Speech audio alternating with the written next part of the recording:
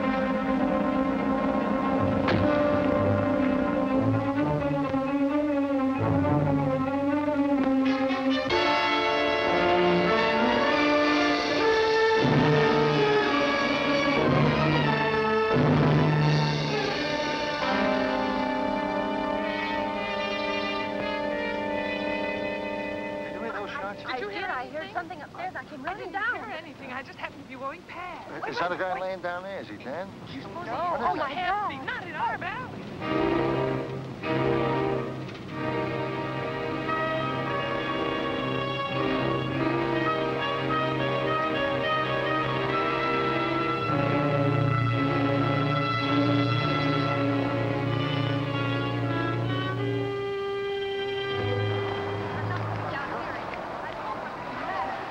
What happened to you, Jimmy? Huh? Oh, I stayed out here. I didn't want to see nothing. Now I don't have to be a witness. It's kind of hard on the cops, isn't it? Hey, look. I got tagged once on a phony rap, you know. I ain't going near that precinct house, not even as a witness. I told you, Barnett, I'm straight. And I'm going to stay that way. My way. All the way it'd be better, Jimmy. But I'd like to have you come up to my place and have a talk sometime. Same old place.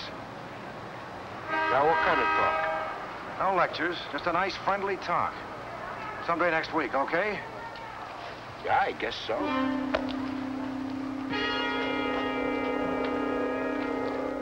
And you recognized him? Sure, it was that snooper that's working for the merchants, that Barnett. The kid was talking to him out there. Well, what about it, kid? Why didn't you give the warning? The cop didn't come from my side. He come from the other side. Barnett come from your side. Why didn't you give the warning? Barnett was just passing by. He didn't know anything was going on. I thought... Well, ain't that nice and convenient? He just happens to pass by where we're pulling a deal. I couldn't help that. He just recognized me from the old boys' club. What a boys' club, huh? Now, ain't that real sweet? Real palsy-wowsy. An old friend of yours, huh? Hey, look, don't get funny. I hate his guts. Well, you do, huh? Well, that's good. That's real good. I got plans for you, kid. What are you thinking, Oh, Sam? shut up. Kid, I'm gonna put you in the big time.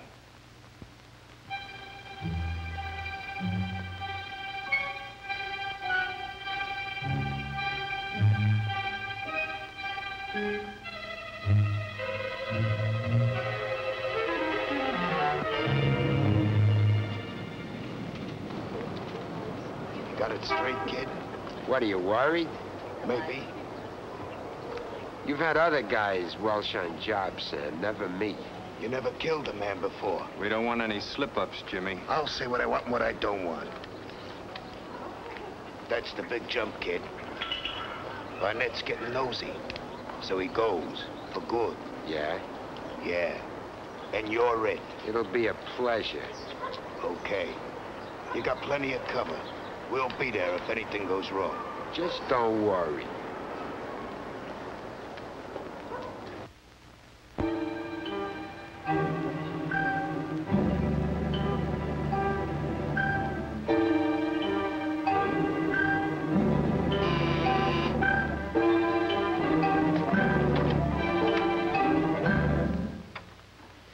Well, hello, Jimmy. So you finally decided to stop by for that talk. Sit down.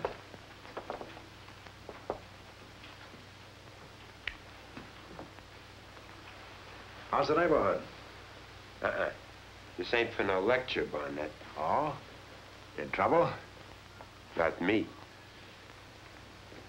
I like to stay out of trouble. So? You remember my sister? Janet, isn't it? Yeah. Yeah, I remember her. Redhead, freckles, cute kid. Well, she don't look so good anymore, Barnett. How come? She married a bum. Can't hold a job? No, he's got a job. He's a subway guard. Only she don't see any of the loot, see? He gets finished working about 5, ties one in his saloon, goes home and beats her up. Too bad. They have domestic courts that handle lads like that, Jimmy. Yeah, but you gotta holler cop to get to court. And she won't. She just takes it and keeps her mouth shut. Some of the boys you're running around with ought to be able to convince him to take it easy. We just touched that guy. She'd never leave him. He's gotta be caught doing it by some witness whose word carries weight. So? They're living in one of these walk-ups that's been condemned for public housing. Well, she ain't got enough dough to move to a new place. And she ain't got any neighbors to squeal. I want to catch him beating her. Tonight. And? And I want you to go with me. I don't trust what I'll do if I go there alone.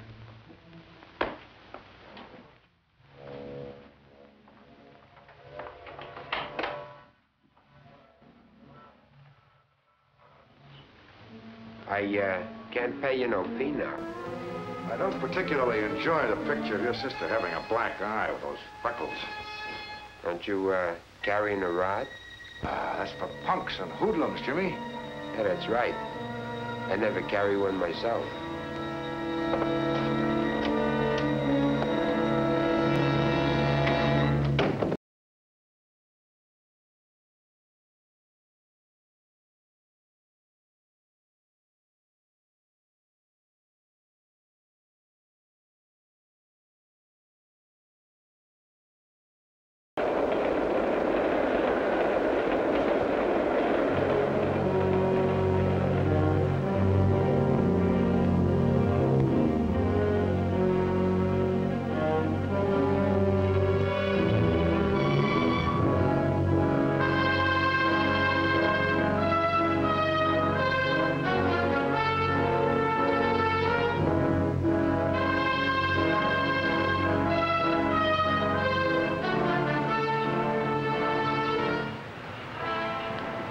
I don't think he's home yet. She must be taking her afternoon nap. What's this lad's name? What difference does it make?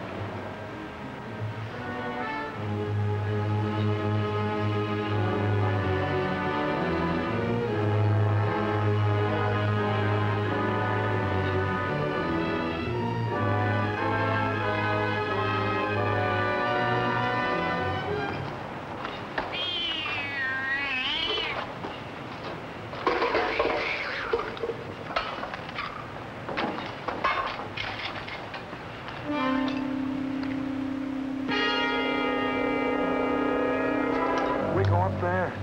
Yeah. Quiet.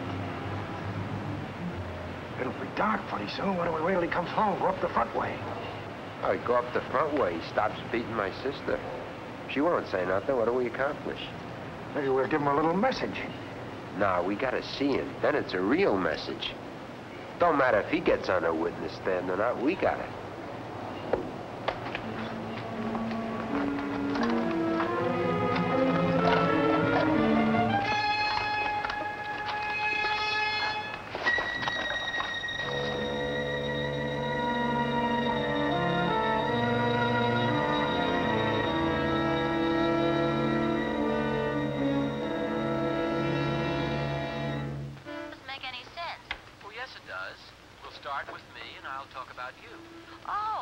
What is it? That makes a lot of sense.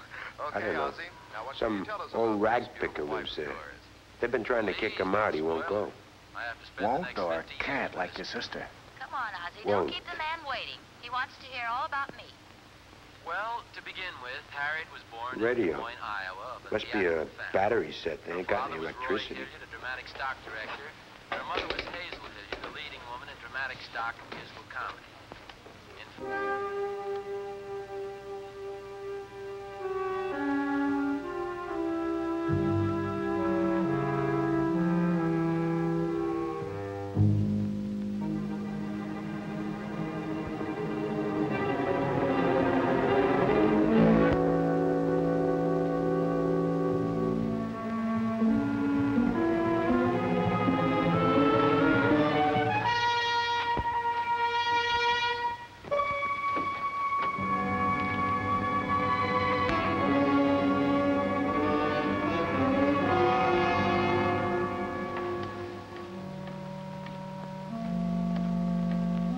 Funny if your sister had stepped out for a walk.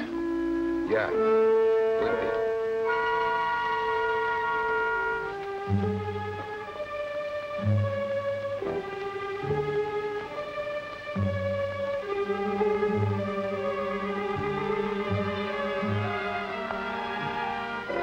Hey, Barnett.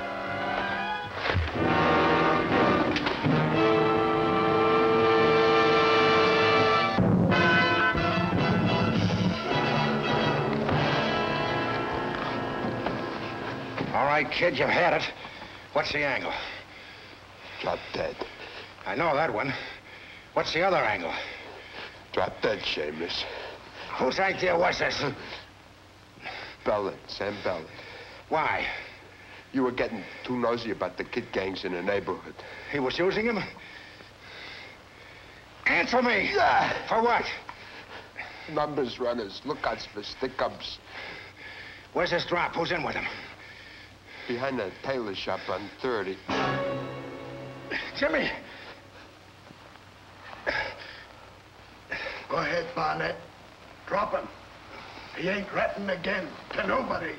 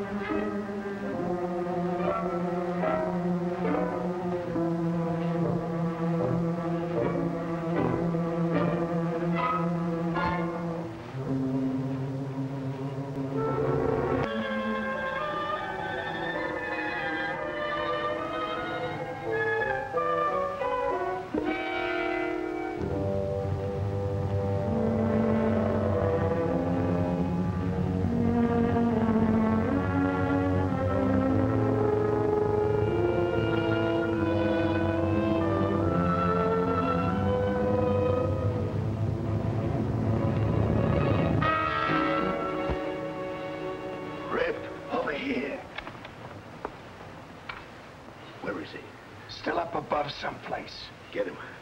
I think he broke my arm. Wait a minute. No guns. Joe's on the roof. Augie's someplace below. Kill him, but no guns. We don't want to draw the cops. Yeah.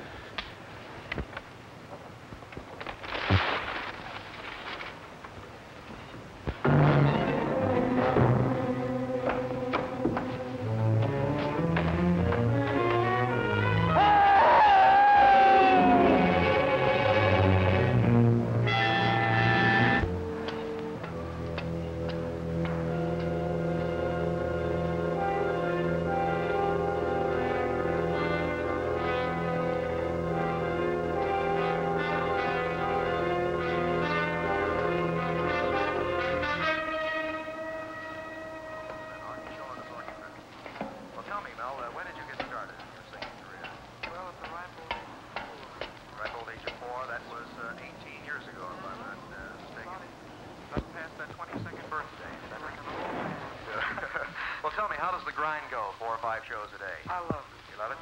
And, bread and butter. Well, I can understand when that. When I say bread and butter, I don't mean it's a living, but I mean it's... I'd rather sing than eat, believe me. You would? Sure. Well, you eating well, I mean. Kind of a big guy there. Well, tell me, Mel, how about that New York Paramount Theater? That's the head of the Hippodrome. That's right. I don't know what you're doing that night. It's the thing that I hope to play all my I don't want no trouble, you hear? I ain't done a thing. There ain't no reason for you to come in here like this. Sorry. I call good news. No. Good news is an MGM picture which stars a fellow by the name of... Oh, not chopped liver. You want to get dead quick? Those men out there are killers. They're after me, but they'll take you, and they've got all night.